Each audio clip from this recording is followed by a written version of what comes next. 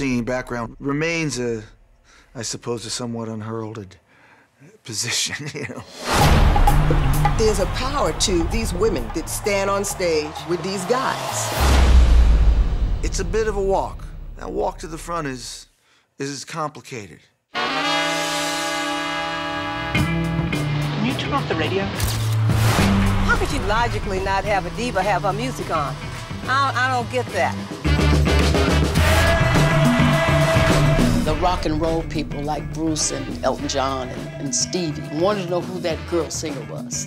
My life has been all about trying to make a success of the gift that I had. She was like the really hot one of the Ikettes. She was very hot, beautiful girl.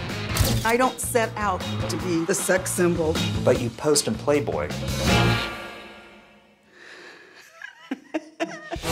My greatest pleasure is to stand back and let them do what they can do. When you're a background singer, it is a springboard, but it can easily become a quicksand if that's not what you want to do. There's no guarantees in entertainment. I've got dreams, rough dreams. I felt like if I just gave my heart to what I was doing, I would automatically be a star. It got so bad, I started cleaning houses.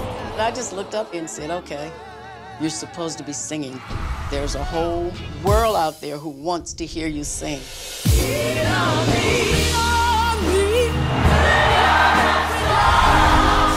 They're in the game and they stayed in the game, and they're legends.